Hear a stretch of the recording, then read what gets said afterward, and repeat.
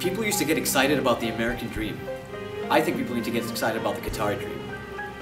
I'm a young entrepreneur, I've got lots of ideas, and I managed to start I Love Qatar.